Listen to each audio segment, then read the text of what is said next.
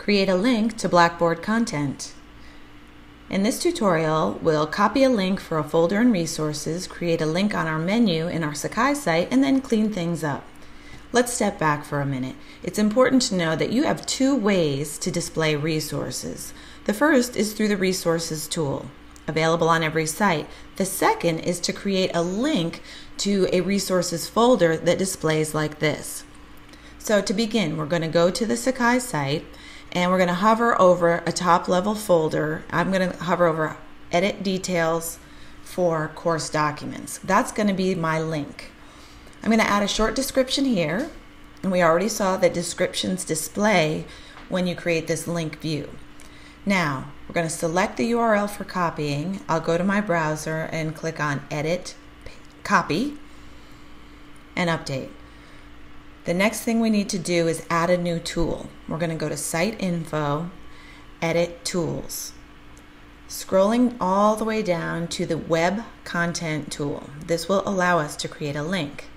Continue. So you can give it a name, and of course you can rename this later if you want to change it. I'll call it Course Content, and now I'm going to paste either through my browser, Edit Paste, or Control V, and continue. Alright, let's look at the menu now. We have our course content and we have resources. Just to refresh, resources looks like this. Course content, our new link, displays information like this. There's the description I typed in. There are folders. We can go into them, access documents, PowerPoints, PDFs, what have you. And so this looks a little bit more like Blackboard, and some people prefer this particular view of resources.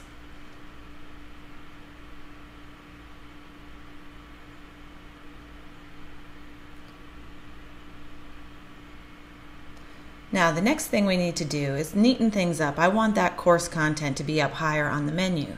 To do that, I go to Site Info, Page Order, and here's where I click and drag and move things around. I'm going to pull resources down toward the bottom. I'm going to keep it visible, and I'm going to remove the Migrate Content tool. We're done with that. That was a one-time tool that we needed to use. Click Save, and you should now see the changes take effect. Course content has moved up. I'm going to view the site as a student would see it. It reduces my menu just a little bit, and then as I click through, here's what I see in course content as a student.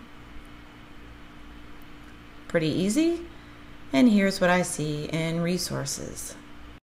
You have options. You can choose either or both views. Thanks for watching. Be sure to check out our other Sakai tutorials online.